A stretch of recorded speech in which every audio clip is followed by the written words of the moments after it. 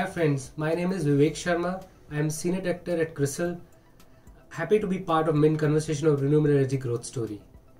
Now we all know that Indian renewable energy has seen a substantial growth during the last decade or so, especially during the last 5 years when solar capacity addition is almost 10 times what was there 5 years ago.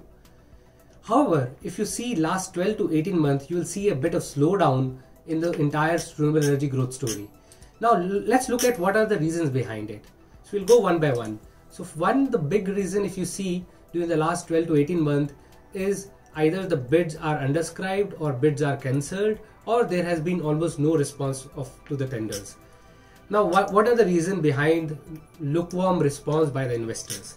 So there are plethora. So first is that there is inbuilt tariff cap or expectation by the authorities who are procuring. For example, the most recent was in NTPC where there were price cap of 294, that was expectation, and earlier it was in fact lower than that. So there is a perception about a certain tariff expectation which investors think will not be able to meet that, and tariff might be required a little more in that case. Second, there is a physical requirement for setting up this project, and that is hinging on land as well as transmission. Most of these tenders do have a requirement in terms of that they will support in terms of land as well as transmission capacity in that region. However, if you see the past experience in various SECI bids which has happened, a lot of projects are still struggling on account of acquisition of land or transmission capacity. So that's the second risk which they see in these tenders. Third, which is most recent one, is that we are seeing payment delays happening from the distribution entities. CRISIL estimate says that if there is a delay by 6 months to an IPP, it almost hits the equity RR by 200 basis points. So that's a risk. Unfortunately, the procuring entity is the monopoly distribution entities whose financial health is a matter of concern. So that's the third one. The fourth, which you will see more, again the most recent one, even though the contracts are in force, there is a fear that it might get renegotiated.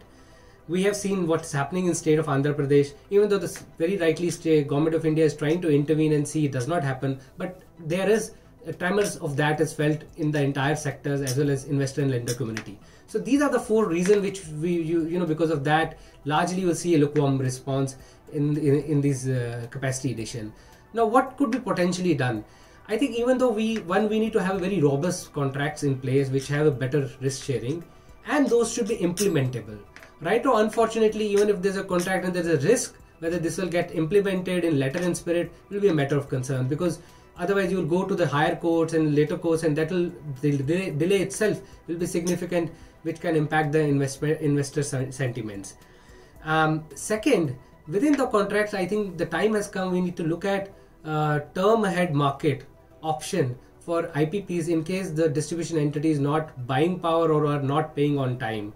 So we need to find a mechanism which allows the IPP to sell it to an open access without any cross subsidy surcharge and TAM market in exchange, which will help them to create another set of market in case the distribution entity is not procuring from them.